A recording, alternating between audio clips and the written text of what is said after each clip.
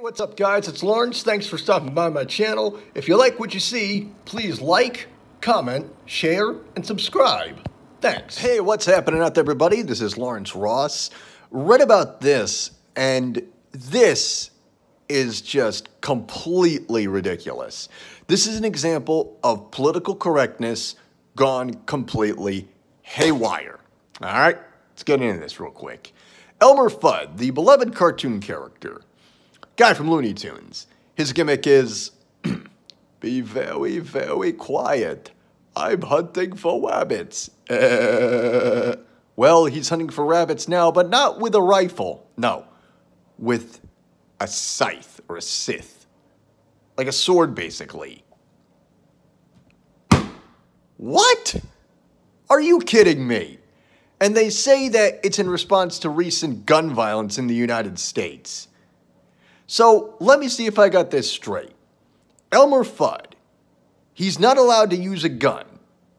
But when you read the article, they continue to say that there'll be other cartoony violence. They'll have TNT, anvils, the Acme stuff. But Elmer Fudd has to swap out his iconic rifle for a sword? Are you kidding me? That doesn't work at all. It doesn't have the same punch. It doesn't have the same effect. And it's complete. And it's complete. And it's hypocrisy. It is total hypocrisy.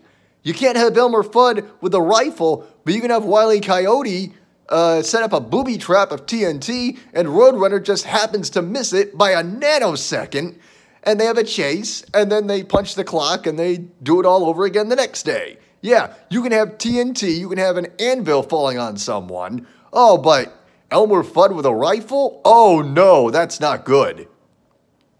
So, what kind of precedent does that set? Does that mean we're going to have to get rid of shows like South Park because it has guns? Does that mean that we're going to have to scrap the episode Weight Gain 4000 because it shows the Mr. Garrison character with a personal vendetta against Kathy Lee Gifford because he was upstaged by her in a talent show, so he goes to hunt her down with a gun? Are we going to have to X that episode from the annals of history, apparently? That seems to be where it seems to be going. I mean, what is next? Are they going to recut all the James Bond movies but take away his, take away his martini that he likes shaken, not stirred? Are they gonna update The Simpsons to digitally alter Bart Simpson's slingshot to something else?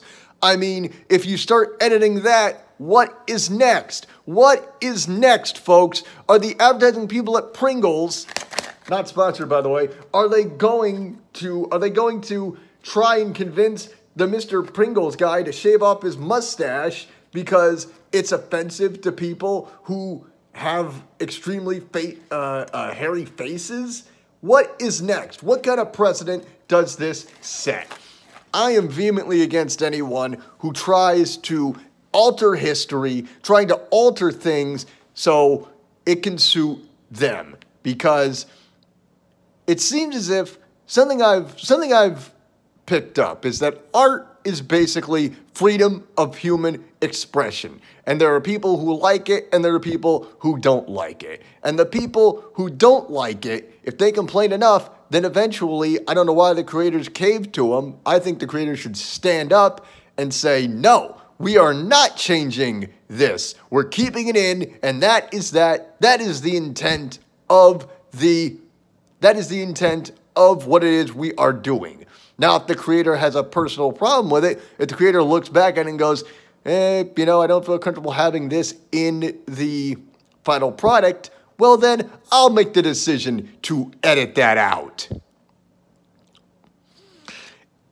Here's something I've been thinking about. If we had to consider everyone's emotions when it comes to art, we probably wouldn't have art. We probably wouldn't have paintings because people would complain that paintings don't necessarily represent a true person. Somebody would complain that the picture is a little over-exaggerated. Well, in any form of art, you need a little bit of an over-exaggeration. I don't care what it is. A painting, a drawing, a song, a TV show, movies, performing in the theater, that sort of thing, Broadway. You have to have a little bit more of a flair so that people will remember the product. And so then that way they'll be able to tell their friends, hey, I saw this really awesome play last night on 4th Street. It was really awesome. The costumes are a little elaborate, but that's the point. That's the point, man. You kind of have to amp it up a little bit, folks. You just have to. All right. Well, that's all I got on that one. I'm Lawrence Ross. Hey, thanks so much for watching, and I'll see you later. Bye-bye. Hey guys, it's Lawrence. Well, that's the end of the video, but before I go, I want to thank you guys for checking out the content. If you like, you can check out my radio show every Friday evening at 7 p.m. on rasradiolive.com. That's R-A-S radiolive.com, radiochaos.net, and in this case, it's chaos with a K, K-A-O-S, radiochaos.net, or nonamenetwork.net. It's called the LRWS, and check it out. We also have a store, teespring.com, T-E-E, spring.com, /stores/LRWS. And if you want, you can check out my Patreon page, patreon.com /LRoss1987.